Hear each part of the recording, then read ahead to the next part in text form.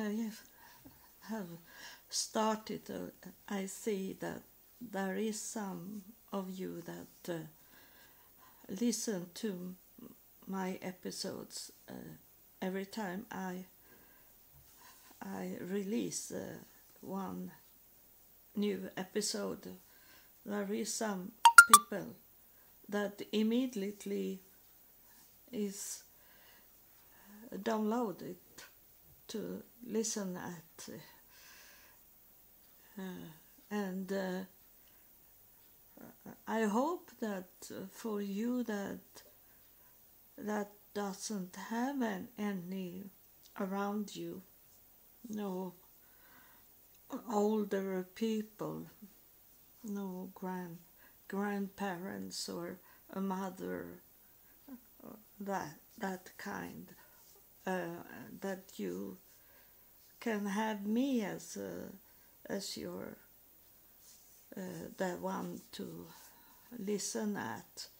And if you write me a question and tell me about you, and I can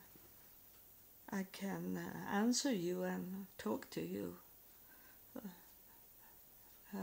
through my podcast, but not telling your name like that. That you will be anonymous, and that should be so nice for me also, not only for you, it's for me also, as I don't have any family, real family. I have family, but they are not talking to me so much. Last time my daughter was here,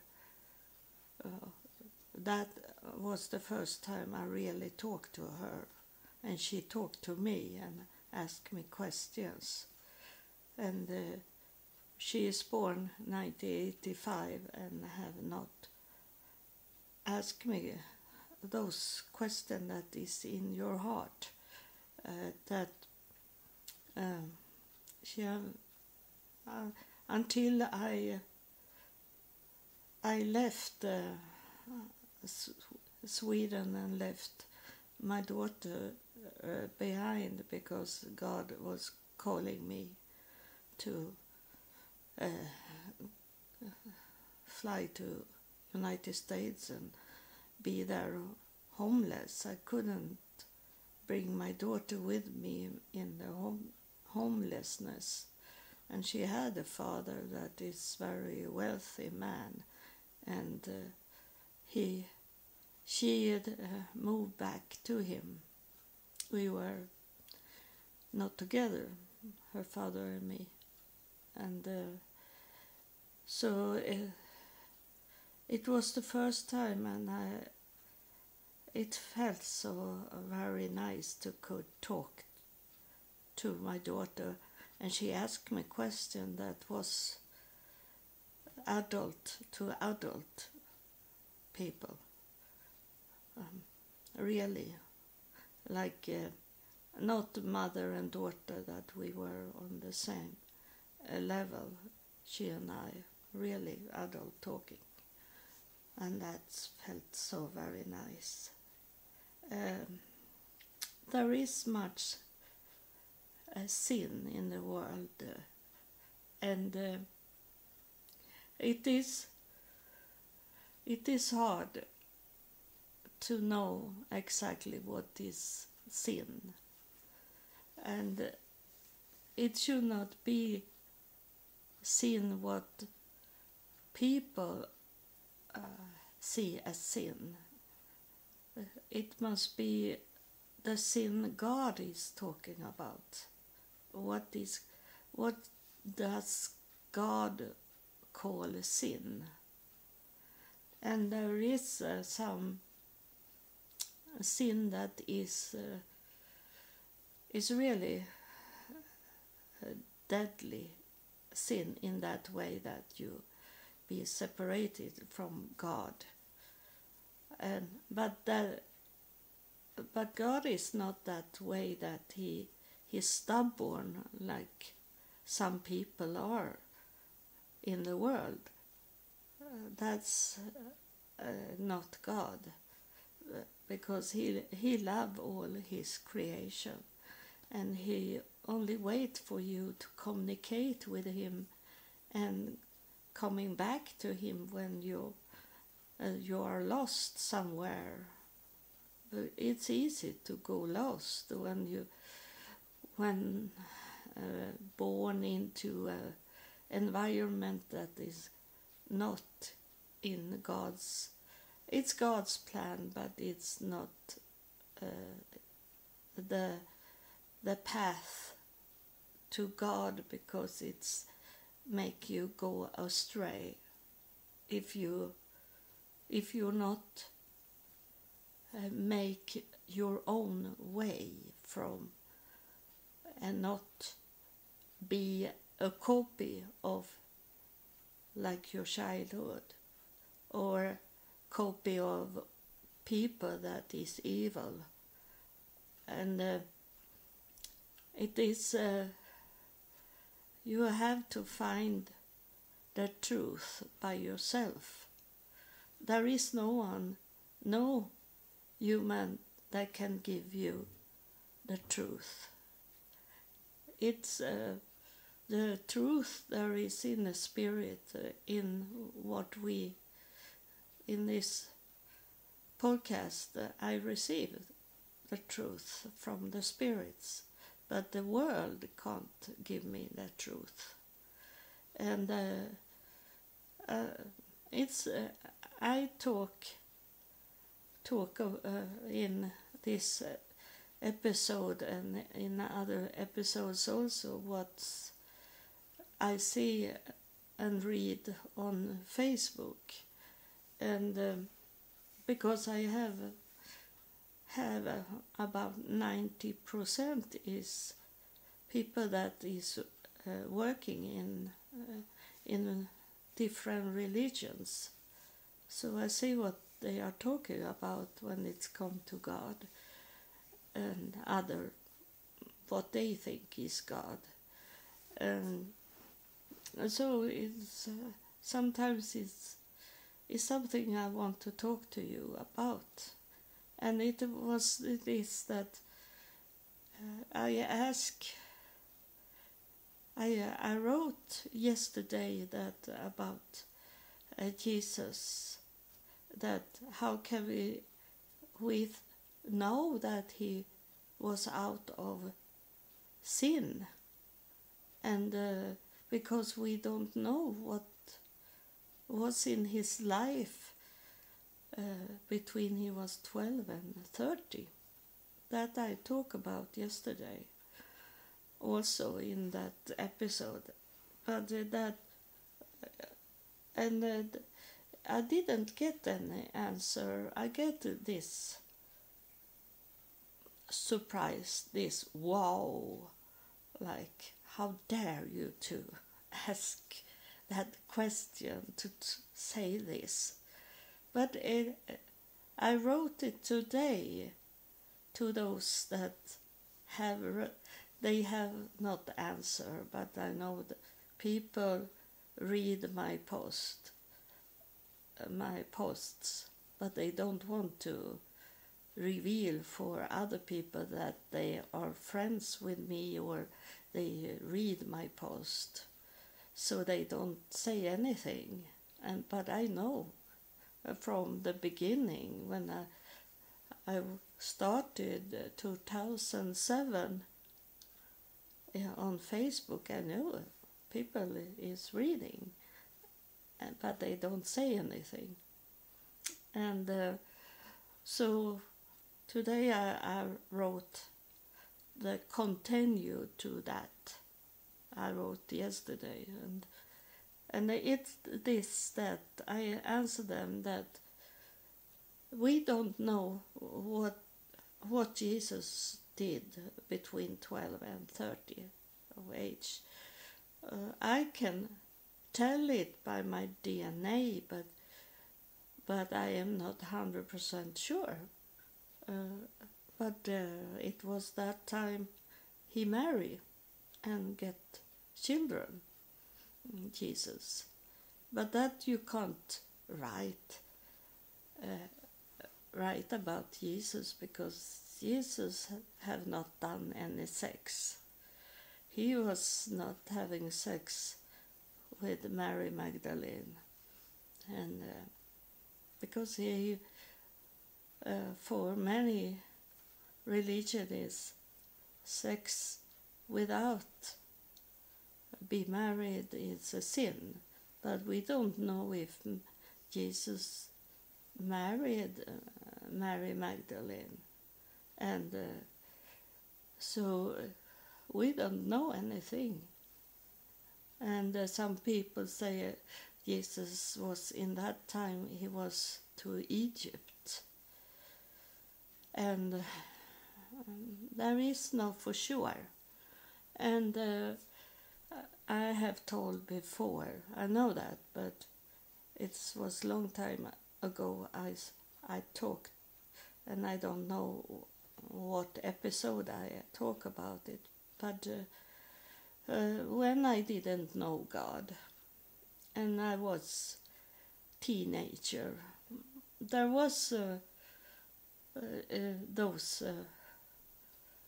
it was mostly Jehovah's Witness, but it was other people that come to me and ask me if I knew God. Do you know God? Do you know Jesus? And these things they say to me, and I say to them that I respect your opinion, your belief. I respect you about it, but I can't believe in what you are saying.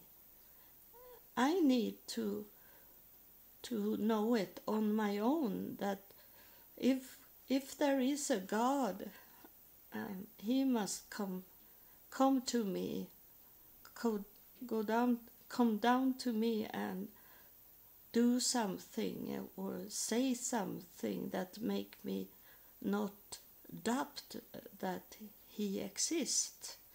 I say to them, and they don't argue with me about it when I say this to them, because I hold the door open for God to come into my life. In that way, I say to them, if there is a God, he should come to me, and talk to me or do something that make me not doubt that he exists, I say. So, and he did, God did it. That he did, so I could not doubt it. And what make me believe there is a God? It was that when God come to my home in August 2000, he said to me that he was the God that was talking to Abraham. He was telling me that he was not Jesus, he was the God of the Old Testament, the one that was talking to Abraham. Abraham's God was it. Because he said to me that my daughter was in the room, and I don't know how much she understood and heard. But he said to me that your daughter is going to be allowed to have a child in her womb. He said to me that.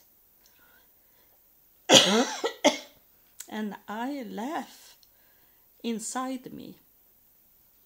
I was laughing and I was thinking, this is not God.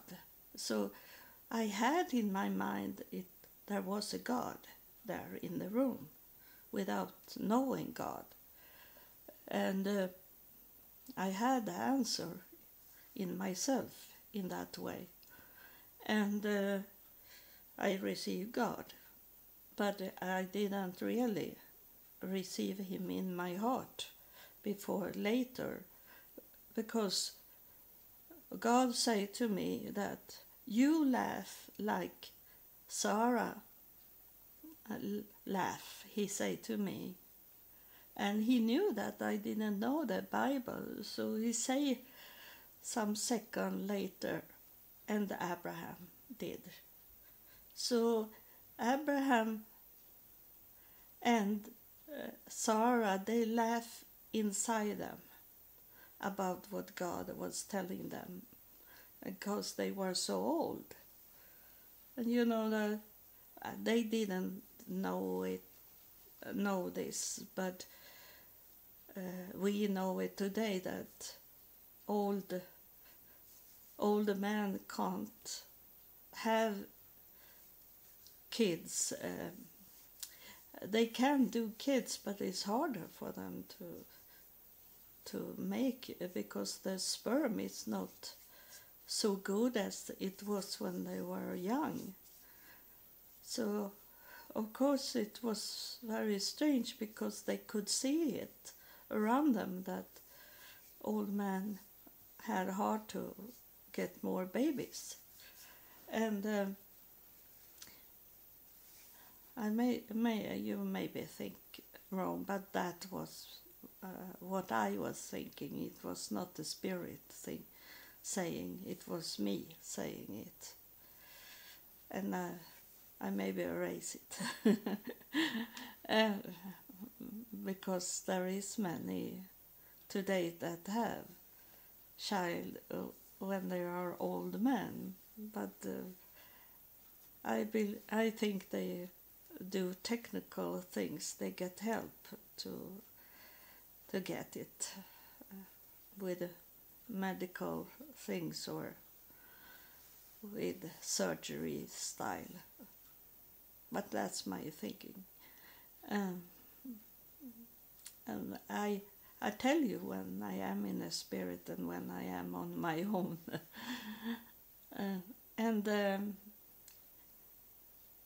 So he said that my daughter should be allowed to have a child in her womb. And I laugh because I knew that my daughter have no ovary. She couldn't have any children. She have not those pipes ovary. She have a womb, but she have not ovary to take out the egg. And so I laugh. But then some weeks or days, more like days, then I read on the internet about this with egg donation, and it was forbidden in Sweden in that time to do it, but they could do it. It was this 2000, but today they can do it. But in that time, in year 2000, they couldn't. It was only Finland and England around us that did it. And there was a professor from Finland that was in the newspaper on internet, and I wrote her and I asked her if I could. I am 48 years old, but I have my period bleeding still, and I asked her if I could donate egg to my daughter, and she said to me that I should come take my daughter with me and come up to her clinic in Stockholm, and it's about 4 hour drive to Stockholm from where I lived. But I did it, and my daughter's father drove us up to Stockholm, and we were laying at the McDonald's hospital for children. We had one in Stockholm, and then I was to the professor with my daughter, and the professor said that my daughter, all children, girls, children, when they are born with eggs, but then in some cases the egg doesn't come out of many different reasons. So my daughter have egg in her, but the professor said my daughter was 15 years old, and the professor said that they were thinking that about when the child is 17 years old, the egg is, if it's not coming out, it's dry, dead. It's shrimps crumple and die inside them. So it was very hurry if it was that way. And the professor say, I can take out egg from your daughter and then freeze them, and she can have those egg when she is adult, when she have a husband and they want to have a child, and I can take out the egg from the freeze and put it in her womb, because she have a womb and she can carry a child inside her womb, she say. And my daughter was only 15 years old, so I have to sign the paper that we gave my daughter's body away to the science. And when I write my name, the professor say once again that she have a womb, she can carry a child in her womb. And that was just exactly those words God was saying to me. And in that moment, when the professor said that she could carry a child in her womb, then I knew that it was God that come down and talked to me, and it was God of the old, the Abraham, Isaac, and Jacob's, and those, that God, a God Elohim, not Jesus. And I thought first, because when I come to United States, I walk into Christianity church and learn from Christianity church. So I thought that one that come before God come, that was Jesus that come. But I know also that he had white hair and white beard. I saw him in the room, and then when I have been up to heaven, I have met those with white hair and white beards in the same time that I have seen Jesus in heaven. And Jesus have been in his 30 and have red brown hair and red brown board, and on the side of Jesus there was those men it was 6 men in the clouds waiting for me, and they have white hair and white beards. So I know today that it's the higher priest the higher priest in heaven have white hair and white beard, and Jesus is still in his 30s in heaven, and he was in the garden, working in his garden, in the heavenly garden. Heaven have also a garden and have to be taken care of. So that's what Jesus is doing today.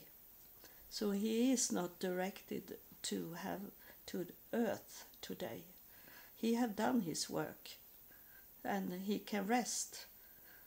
Because I say that when I go out in Jesus' garden, my garden is called Jesus' garden because I have seen Jesus in the garden in heaven. So my garden become to have that name, Jesus' garden. And so I know the difference, and that is the higher priest and have nothing with Jesus to do. And God have nothing with Jesus to do either, because when God is coming down here and talk to us, I don't see a body. It was last time I think maybe it was not God that was last time. It was once when it was like a body, but it was not a body because it was in a cloud, and it was only a little of a face in the clouds. So it was not. And now God have not showing. When he's coming here, he don't show a body, and he act different from those other spirits that is here, that coming here. They are not here, but they are coming through and talk, and they I can see them in that door opening, but God is never in the door opening. He's in the room immediately, and then he's over my head and going down into my body from over my head. People call it chakra, so I don't believe in this kind of things, but it's that kind, what people are named it.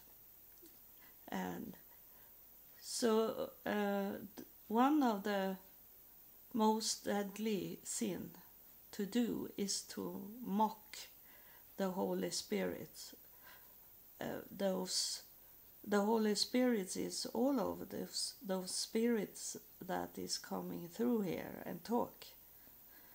You should not laugh about those spirits in you can laugh because of love, but you should not laugh like you mock them. You should not do that.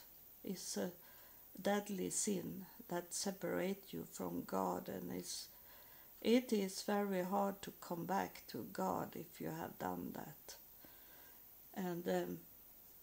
And one more big sin is to have greed, that you want everything.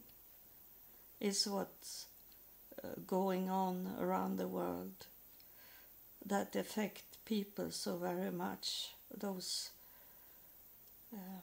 leaders of countries that want to have other countries or or part of other countries, and to affect all the people that live that in that area or in that country they want to take and make them itself. And it is it's many times I be angry about United States, for example. Also, it's not only those communist countries or dictator countries like that. Like United States is too much going in and do things in countries that have conflict when the country have not asked for help from United States.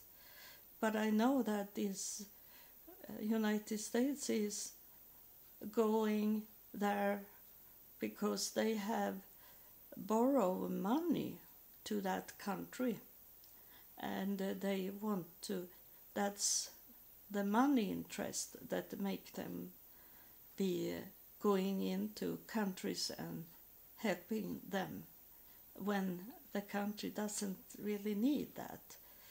They can manage it by themselves, the conflict, and they go angry at United States. But you need to understand that this economic interest that they have invest into that country or that area with their money, and they want the money back one day. So, and they have own industries in those countries and areas that they want to keep safe. So it's another way to think. If you have thinking in the wrong way, that, and I'm angry at United States, but you have to understand their point of view, why they are doing that. And it's many times it's not, I think it's not nice of them to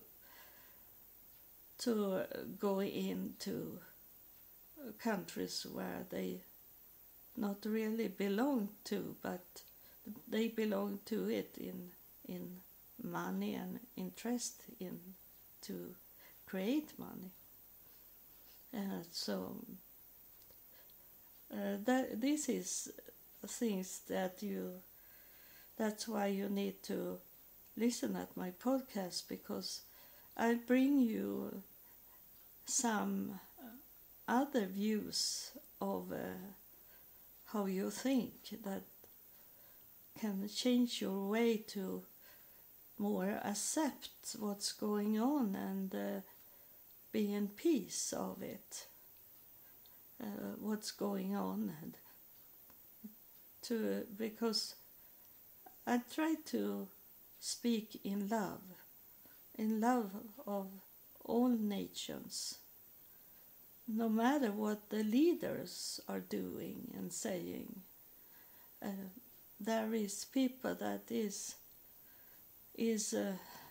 not that way, that their leaders are. So I try to speak in love, and that's why you should continue to listen to me, because I am not a political person, and I am not a religion person. I talk out of love and out from what God is telling me, and the Spirit, the host of heaven, is telling me, and some of my experience in life. To you, I say that with in the same way I am humble. I say it that you really need me in your life for you to understand what's going on and have going on that affect us today. So God bless you, and Thank you for listening.